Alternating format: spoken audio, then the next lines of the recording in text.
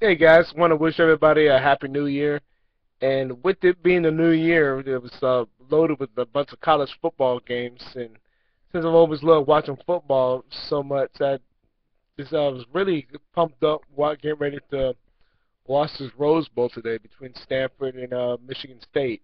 Michigan State had really proved me wrong when they played that in that Big Ten championship game. The way they handled Ohio State um, offense, really not so much handling them, but it's like this is enough to slow them down, make a plays when they needed to.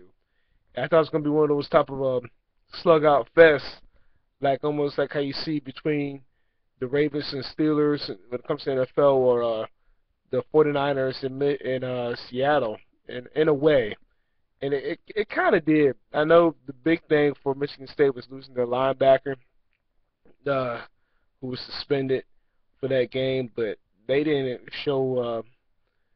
They didn't show anything as far as losing a beat at all in that game. They did play tremendous. That defense has lived up to being the number one defense in the country. They shut down uh, Stanford. It's really holding them down. They kind of held down to the quarterback too, Hogan. They held him down in check as well, as far as not letting him make any big time plays or any any big plays. They held him down in check, and they also held down Gaffney in check. I was really impressed with that. So huge congrats for them to win the Rose Bowl. I think, to be honest with you, I don't even know when was the last time they won the Rose Bowl. I know they had like I think earlier in the day they had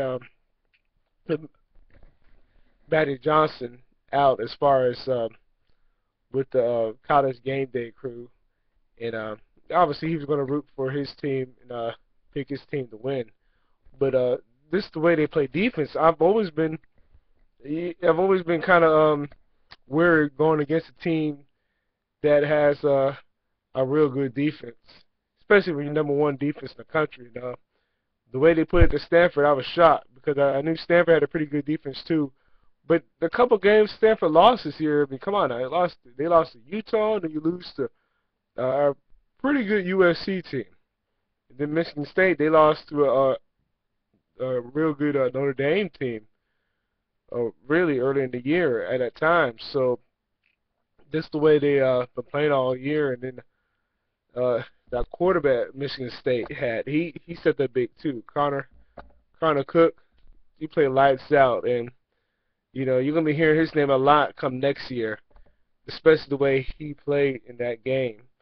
I mean, he stepped up real big, and so did the receivers. I know they were talking about it. Receivers had a lot of drops early in the year, but they stepped up big time as well in this game, because that was my biggest thing for Michigan State as well. Could their offense get going? Again, they proved it wrong, because I thought Stanford's defense might be able to hold them down. Nope, that was not the case.